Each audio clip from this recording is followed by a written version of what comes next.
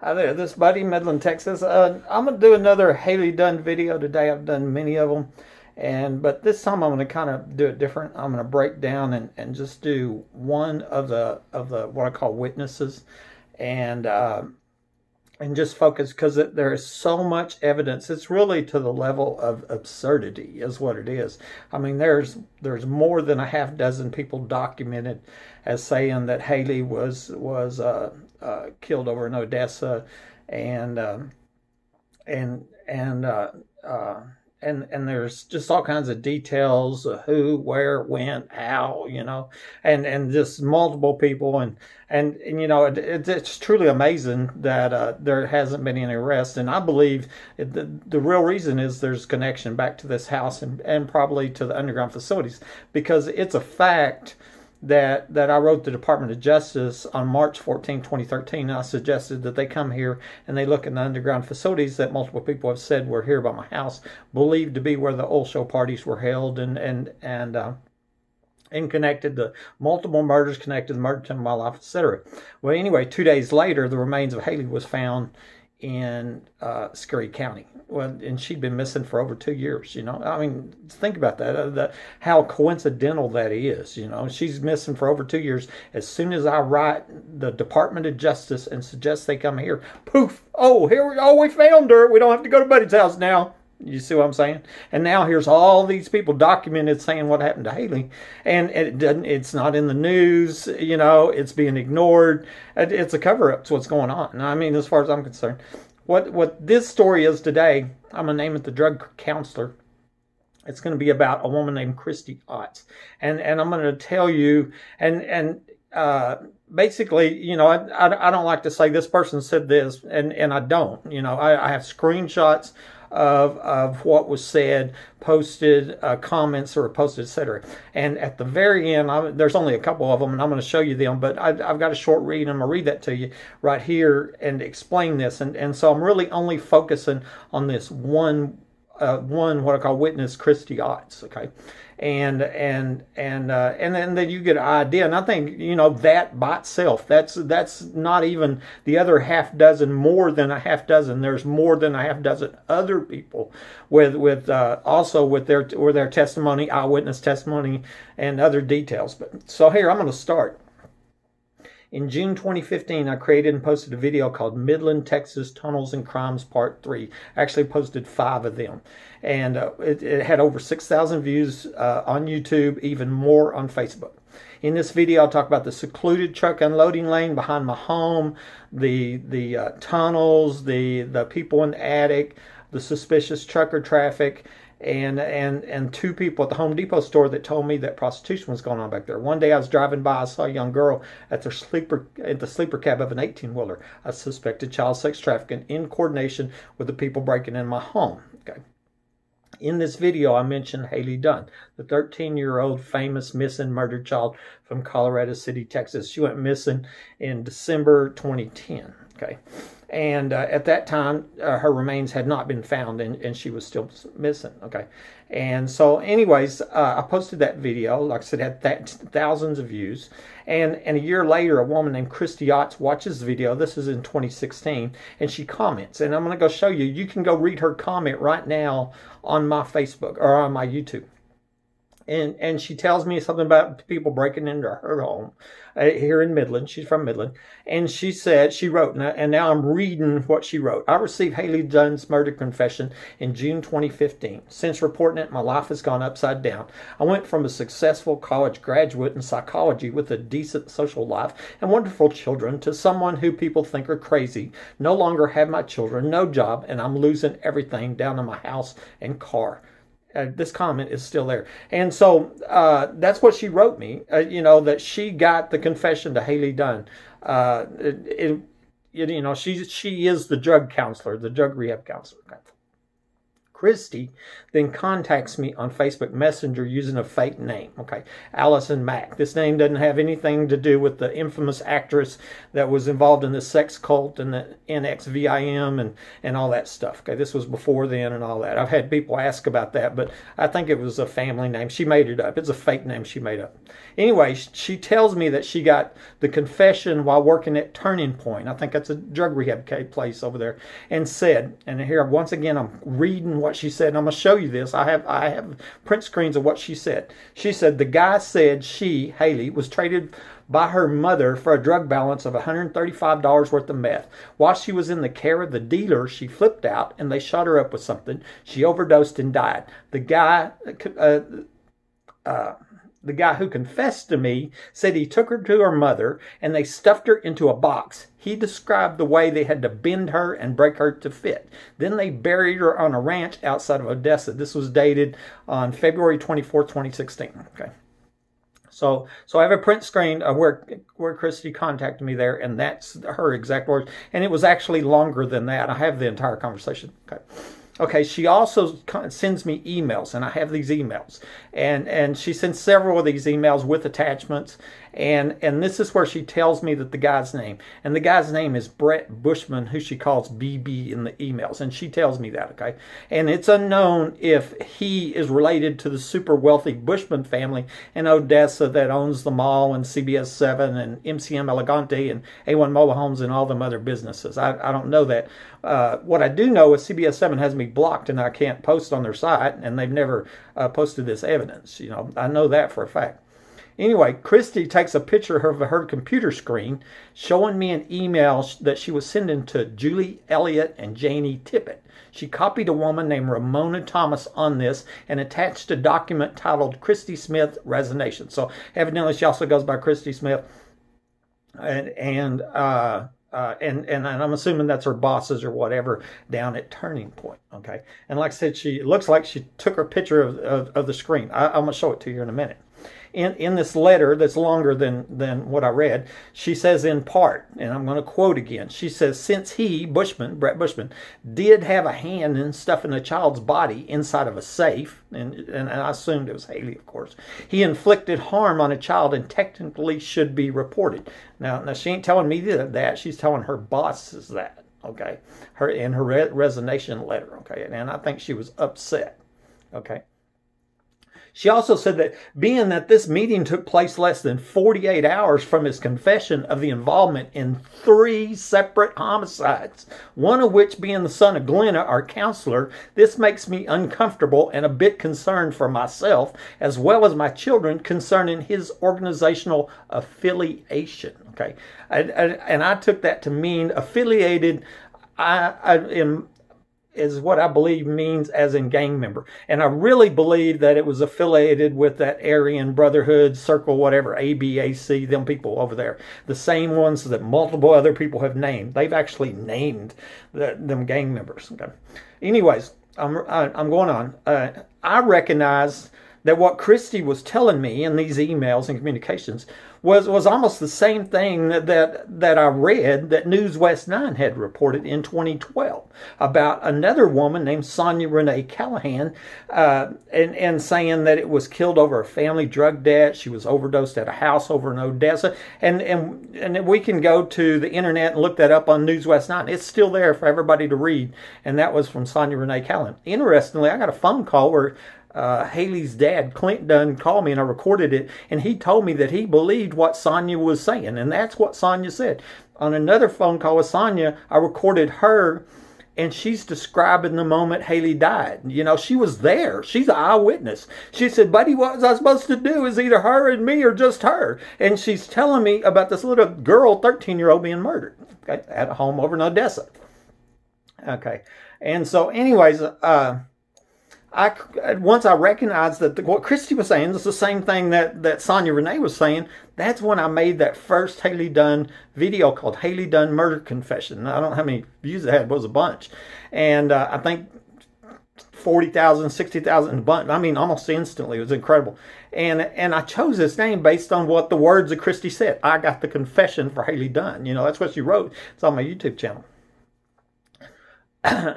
And I have another screenshot that says Kristi, aka Allison Mack, shared this video on Facebook and wrote, "So I'm the second lady." And then basically what happened in the Hailey Dunn murder confession, I don't name her. I leave her anonymous. And she didn't ask me to. I just did it, you know, because I just didn't blast her name, basically. But she was proud. Kristi was proud of this. And, you know, and I really felt like she was doing the right thing or whatever. You know, I mean, she really sincerely, that was my feeling, that she sincerely cared about Hailey Dunn and trying to stop the people that killed this little girl. I mean, you know, and so anyways, here's what she writes. She shares that video, the murder confession, and says, "So I'm the second lady in this video. I want people to know this guy isn't crazy." She's talking about me. And if you could share, I would greatly appreciate it. I wish the U.S. would realize what's going on here. Okay, she wrote that. I'm going to show you a screenshot of that's what Kristi wrote. And when she shared to her friends on her Facebook timeline. But after that, for some unknown reason, Kristi's desire for the truth changed. Okay. And then she became hateful and, you know, threatened me, you know, and don't ever mention my name again. You know, she didn't want me, you know, and, you know, as you can see, all I've done is take screenshots of what other people said. You know, they can't deny it, right? I mean, you know, a fact's a fact. You know, that's what you said. You know, and then so I had a conversation with a friend of hers, Julia Brindle. Okay, and I have a print screen of this conversation. And Julia worked down there at Turning Point with her, and she wrote me. Julie says, "I can tell you that Kristi wasn't lying about what she said about Brett." And I said back, "I wondered if she was threatened or was bribed." And I said, "She seemed to change her story after she got her kids back." And that's what I wondered, you know, that was part of, you know, they took her kids, and if you don't shut up about Hailey Dunn, we're going to take your kids from you. That's the feeling that I got, you know. And Julia writes back and says, "Yeah, I may have been threatened. That is my feeling." And I've noticed a lot of other people in similar ways. You know, they give me information and then they get scared or whatever, and I never talk to them again. You know, and this is another person like that. Okay. And then I'm going to finish that out and saying Kristi is only one of more than half dozen people documented saying that Hailey was killed or buried in Odessa, but her remains were found outside of Scurry County 2 days after I wrote the Department of Justice and suggested that somebody look in the underground facilities by my home. Okay, she had been missing for over 2 years, and poof, there Curtis Lloyd finds her over there by, you know, in Scurry County, right? And I got all these people saying that she's over in Odessa, killed, buried multiple places over Odessa. But, you know, one person said that she's buried in the backyard of an Odessa police officer over there, Jackie Thompson, who happened to own a ranch. Remember Kristi said, Brett said that they buried her on a ranch. Well, I found out Jackie Thompson owned a ranch outside of Odessa, okay? And he was a former Odessa police officer, but I think he confessed to moving 500 pounds of meth, okay? Do you see the connection there? I mean, I'm like, I think that's right. And then even Jackie's sister writes me, I have screenshots of all this, I'm not showing you here, but Jackie's sister writes me and says, well, if they do find something in his backyard, then he didn't know about it. And I thought, ain't that a weird thing to say? You know what I mean? That was excuse making for a brother. You know, I have a print screen of that too. And so many people are suspecting Hailey was dug up from somewhere over in Odessa and moved to Scurry County because of my email to the Department of Justice. And the main reason is so they didn't come over here and expose these 4 underground homes, 3-bedroom, 25-foot deep, connecting to oil show prostitution parties, wealthy oil man. You know, that's where the little girl got murdered in 2010. Oil show party connected to the murder of the last homeowner. He died before the 2008 oil show started, right? The week before it started. And then I come in and I'm reporting crime and people breaking in my home and report a suspected tunnel to the DEA. 2 weeks later, my phone lines are cut and I'm shot by somebody underground. Now it looks like one of them underground homes in my backyard. Anyways, it looking like Hailey Dunn, there's a cover-up going on. Hailey Dunn has a connection to this backyard. Then the other thing, and I said this before, I found out that Hailey's mother, Billy Dunn, was a stripper in the area. More than one person told me that. And then one person told me that she was taking her daughter, this 13-year-old, to the strip clubs with her. Okay. And so I'm thinking this out, and I'm thinking, I bet Billy was ordered to work at the oil show parties, because my friend that I worked with at Clandestine was ordered to work at the oil show parties. Okay, there was a lot of people there. These are big, famous, infamous parties. Okay, and like I said, tens of thousands of people from all over the world, wealth and money and oil and all that. Okay, and I believe they're going on the $1 million underground facilities. Well, it makes sense that they ordered Billy to work the oil show parties 2 months before Hailey went missing. And since she was taking her to the strip club, maybe she took her to the oil show party. So maybe Hailey was at the oil show parties going on in October 2010, 2 months before she was kidnapped by gang members and taken to Odessa. Okay, and I bet that the wealthy oil owners, and the wealthy people and all them large amount of people that are there, they don't want anybody to find out that Hailey Dunn was there with them at the sex party or whatever, And at the time, she wasn't famous, And I mean, she's just some 13-year-old cute little cheerleader from Colorado City, Texas. Now she's world famous. Millions of people know who she is, and everybody's trying to figure out what happened to her. Here we're all these years later and all this evidence and nothing's happening. So I'm going to show you these screenshots, and that's going to be real quick, and then wrap this up, and y'all share this. I think this is interesting and important. Okay, here we are on Hailey Dunn killed over a family drug death. This video was posted in January 2020. That's a picture of Hailey, and it was just 2 days before she was reported missing. That's her mother, Billy, and the boyfriend, Sean. Okay, and multiple people are documented saying that Hailey was killed over a family drug debt. Interestingly, I got a screenshot of a long-time police officer in Odessa named Joe Commander, where a woman told me that Billy was a paid informant said she was one of Joe's girls. And the question has been asked is if them drug dealers found out, or them gang members found out, that Billy was an informant, and then that's why they killed Hailey. And that's unknown. But right now, it's in the news. Joe Commander is retiring. Maybe Joe knows something about the Hailey Dunn murder and or the cover-up. Okay. And then this one here is the News West 9 story, exclusive. Sister of jailed woman claiming Hailey Dunn was drugged, speaks to News West 9. And this was actually posted in October 2012. And that was talking about Sonia Renee Callahan. And here you can read it, where she was supposedly used as collateral for a drug debt that the teen's family owed. And, and if you remember, that's the same thing Kristi said, that, it was $135 of the meth they owed. And I think there's another video I got where it says that Sean and Billy, or at least Billy, withdrew $140 out of an ATM one day. And I wondered if that was to pay that debt off that I was told about. Anyway, this buddy. Talk to y'all later. This right here is the print screens. There's the one that was on, I showed you, that's on YouTube. This is from Facebook Messenger, and that's only a part of that one there. I read that to you.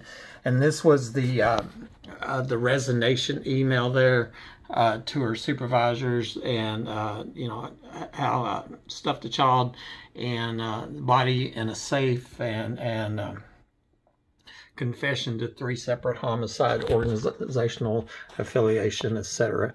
And so and then also, just so you know here, in the beginning, Allison Mack, who is Kristi Otts, shared this video, Hailey Dunn murder confession, and said, I'm the woman in it. She was bragging, telling her friends to share it, and so she's wanting the story told. It seems like that somebody had threatened her, and it is my guess, maybe you had concerning her kids, and for legitimate law enforcement might find out who did that. And if you did, then, you can charge them, because the reason they would do that is because they're trying to cover up a capital murder of a child, And so, a real law enforcement officer could probably get that information out of Kristi and find out why she changed her tone. And if it was because of a threat, then whoever is threatening her was obviously trying to cover up the capital murder of a child, And so this was Julie Brindle, telling me, I can tell you Kristi wasn't lying, and, maybe she was threatened. And I read that to you anyway, so I was going to add that.